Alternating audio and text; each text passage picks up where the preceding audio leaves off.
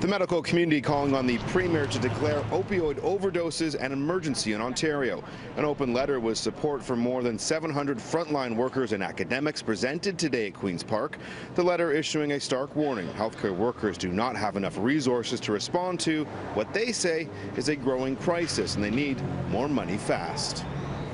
I think what we've been asking for is for the funding to go to frontline workers, for funding to go on the ground, for funding resources to go where people need them.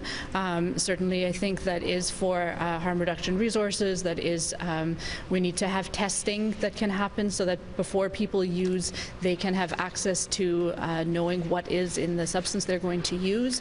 We need to have more funding so that people can be compensated for the work that they're doing, and so that is not relying on volunteers, so that frontline harm reduction workers can actually be paid for the work that they're doing. Operating out of here, so the district in this area.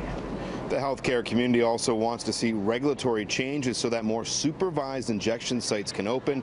The 3 that are set to open next month in the city are now considered to be the bare minimum. The Ministry of Health is expected to make a funding announcement later next week. Those in the healthcare community say they need the funds immediately.